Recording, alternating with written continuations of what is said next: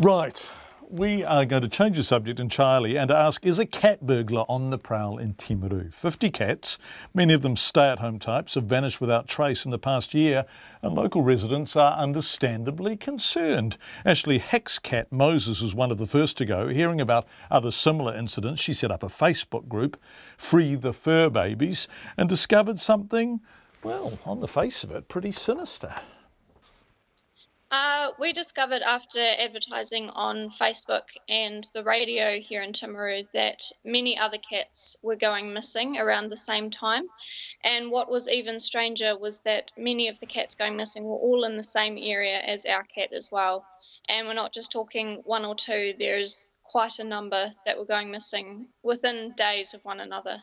So And what do you think now that the overall number is? Have you been able to work that out?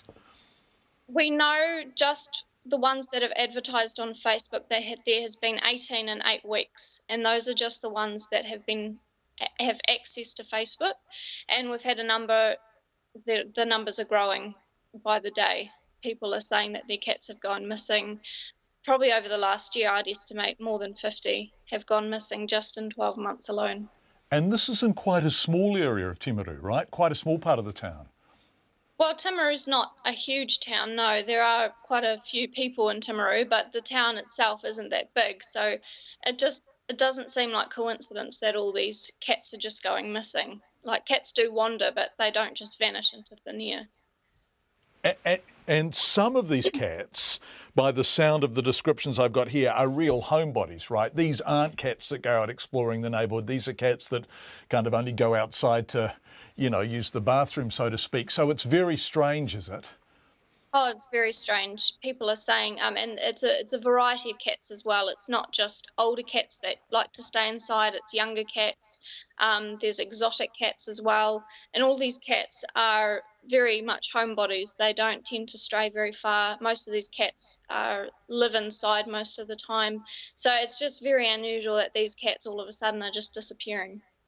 Now, if something was happening to them, some kind of foul play, or they were being hit by cars, or it was just a terrible, freakish coincidence, bodies would turn up, right? Dead cats would turn up. But that's not happening, is it?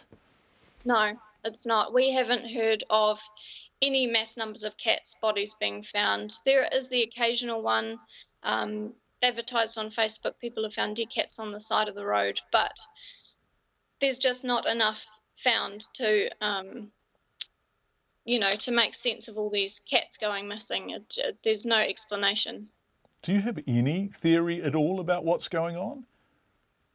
As I've said, we do suspect foul play, just because these cats have to be going somewhere, obviously.